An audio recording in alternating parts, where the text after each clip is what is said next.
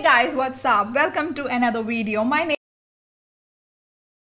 is about approach control services. In the previous video, I have also discussed about area control services, so you can go and check it out. The link is in the description box. Also, I have made other videos of air regulation topics, so you can also find them in my channel, and it is especially very much helpful for the people who are appearing in the Dgca examination for CPL. So without wasting much time, let's get started. Approach control service is provided by the approach control unit. These services include clearances for departing and approaching aircraft, what heading to follow, which runway to land or take off from, other meteorological conditions in the vicinity of the aerodrome, and what all factors would affect the takeoff and landing of the aircraft. So all these informations are provided by the approach control unit. So first we'll be talking about departure. So there is something known as the standard instrument departure, short form SID. So these have been established in the aerodromes. So the normal departure of the aircraft is done with respect to the SIDs only. Okay, so we'll move on to the minimum separation between the departing aircraft. So if there are two departing aircrafts, then what minimum separation have to be there? So first is 1 minute separation. There are also 2 minute and 5 minutes. So these are the three minimum separations. So 1 minute separation is provided if the tracks of the two aircrafts diverge by at least 45 degrees as in the diagram. In second case, 2 minute separation is provided if the aircraft will be following the same track and the preceding aircraft will be 40 knots faster. And finally, it is 5 minute separation provided if the aircraft will be flying in the same track and no vertical separation is provided. The next point is separation of departing aircraft from the arriving aircraft. So if there is an aircraft ready to depart, ready to take off, and there is again another aircraft which wants to land at the same runway, then in that case what separation has to be maintained? Firstly, in a complete instrument approach. So if the aircraft which is approaching will be following the instrument approach, the complete instrument approach, in that case the aircraft can depart in any direction until the arriving aircraft has started its procedure turn for final approach. And in case which is different, okay, in case where the direction of the departing aircraft is at least 45 degrees from the reciprocal of the direction of the approach, this means that if the aircraft, suppose it is landing from this direction, then from this line, consider this line is the line in which the aircraft is landing. So within 45 degrees of the reciprocal of this track, so within this track, for example, this is the landing aircraft and this is here 45. Within this it should not be landing, taking off. These areas it can take off. So in these directions, after the arriving aircraft has started its procedure turn, provided that the takeoff is made at least 3 minutes before arriving aircraft is estimated to be over the beginning of the instrument runway. So in this case, 3 minute separation has to be maintained. Okay, so we talked about two different points in case the landing aircraft is using an instrument approach. The one in which the direction can be any, in that case it can depart in any direction until the arriving aircraft has started its procedure turn for the final approach. And in second case, except for the 45 degree from the reciprocal of the direction of the air approach, they can be taking off in any direction, provided that the arriving aircraft is estimated to be over the beginning of the instrument runway, and 3 minutes separation should be there. Moving on to the straight-in approach. In straight-in approach also there are 2 points where when the aircraft can depart. So in any direction until 5 minutes before the arriving aircraft is over the beginning of the instrument runway, and at least 45 degrees from the reciprocal of the direction of the approach until 3 minutes before arriving the aircraft over the beginning of the instrument runway and before the arriving aircraft passes the fix on the approach track. So it is almost the same as the one which we talked about earlier, just that any direction until 5 minutes before arriving the aircraft. Okay. Next is reduction in separation minima in the vicinity of the aerodrome may be reduced providing certain conditions. So actually you already know that separation is provided. Separation minima is always there within the aircrafts flying in the airspace.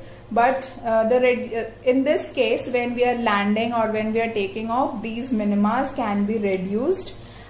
Keeping some points in mind that adequate separation can be provided by the aerodrome controller when each aircraft is continuously visible to the controller. First point, that the controller can see the aircraft. Second point, that the two aircrafts are in visual contact to each other, they can see the other aircraft. And the third point, that the one aircraft is following the other aircraft and he can properly see them, and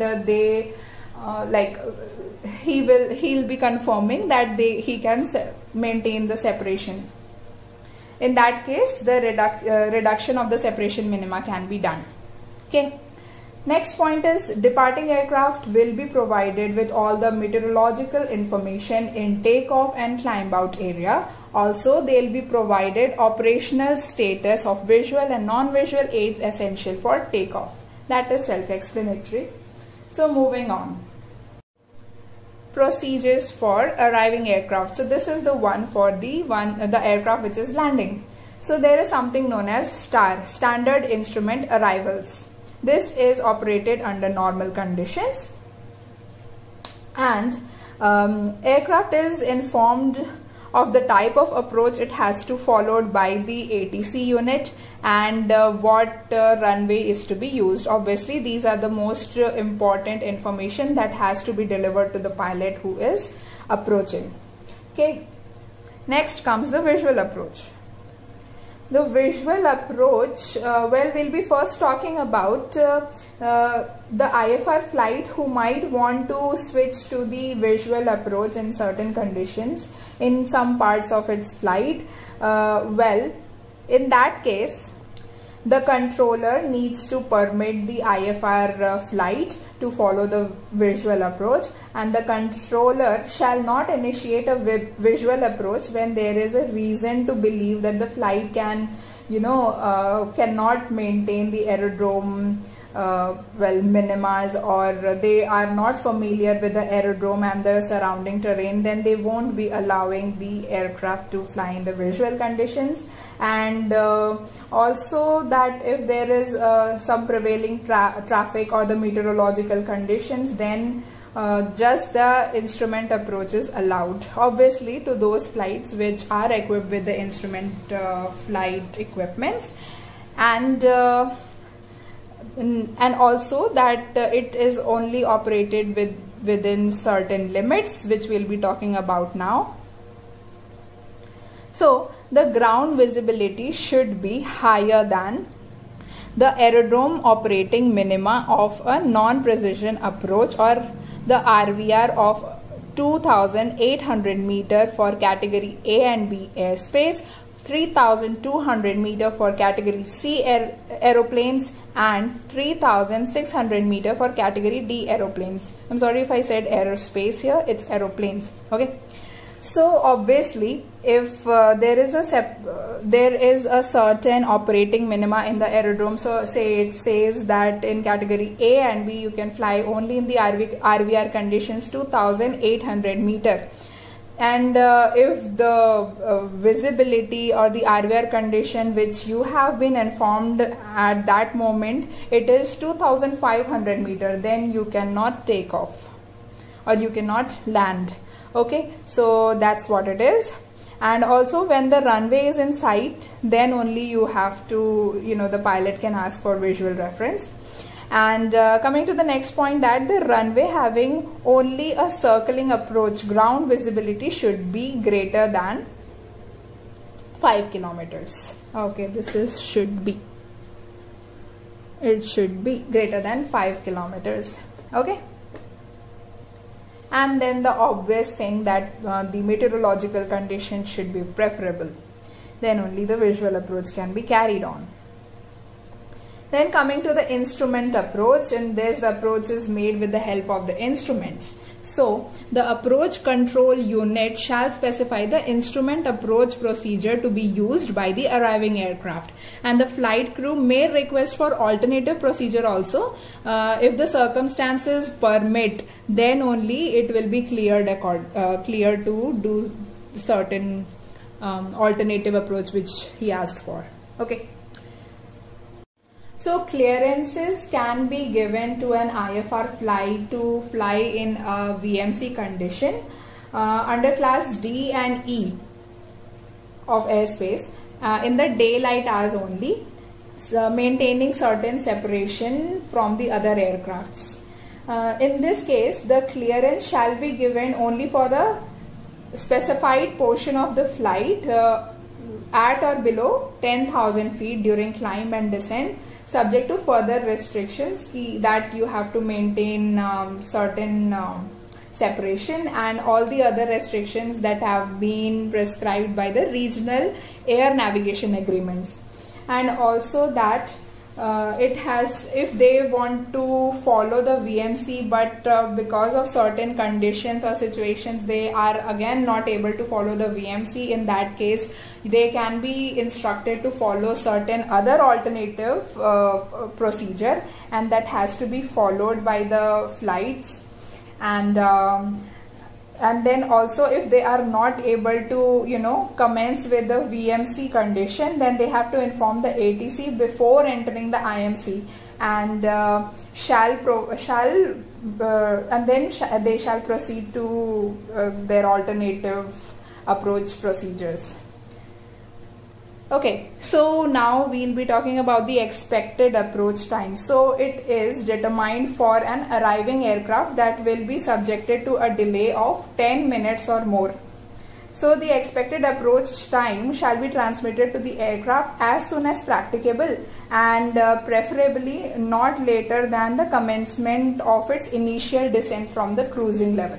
Okay, at that time they have to be given the expected approach time. And revised expected approach time shall be transmitted to the aircraft without delay whenever it differs from the previously transmitted one by 5 minutes or more. And finally, an expected approach time have to be transmitted to the aircraft as soon as possible when the aircraft is required to hold at a certain point for at least 30 minutes. In that case, you have to tell. Okay. The next time is onward clearance time. So it is the time at which the aircraft can expect to leave a fix at which it is being held. Right, this is the onward clearance time. And next we are coming to the information for the arriving aircraft. So there are certain information that have to be provided to them. These are the type of approach and the runway in use, meteorological conditions, and current runway in use and the current runway conditions, changes in the operational status of visual and non-visual aids essential for the approach or landing. Okay, that all information has to be given to the aircraft. Moving on to the point where at the commencement of the final approach, certain other informations are given to the aircraft, which we'll be discussing now. So mean headwind component, if it changes by 10 knots or more, that is known as a significant change in the meteorological condition. That has to be reported. Headwind by 10 knots, tailwind by 2 knots, crosswind by 5 knots. this is a serious change. And also they have to tell about the latest information of wind shear or turbulence in the final approach area, or if there is a change in the current visibility, RVR condition, you know, and also slant visual range.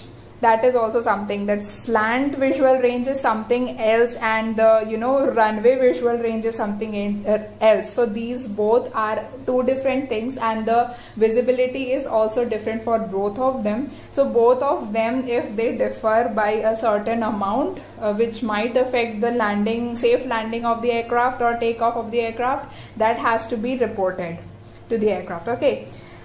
Finally, during the final approach, again we'll be discussing this, that certain hazards, if there are, such as unauthorized traffic on the runway, and again significant change in the surface wind. If there is significant change in the runway surface conditions and RVR conditions, and the status of the visual and non-visual aids that changes, all those information has to be given to the aircraft by the control unit. And also it includes some weather conditions such as turbulence or you know, wind shear. That comes under the surface winds only. And CB, well, CB does not like all of a sudden pops up in that area, it builds up gradually, but still if any such weather condition which might affect the safety of the aircraft comes up, then that is being transmitted to the aircraft. This was the end of the video. Thank you so much for watching. Give it a big fat thumbs up if you like it, and also drop a comment telling me how do you like it. Also, if you have any other suggestions or any doubts, do let me know in the comment section below, and do subscribe to my channel. Thank you so much for watching, and we'll see you in the next video.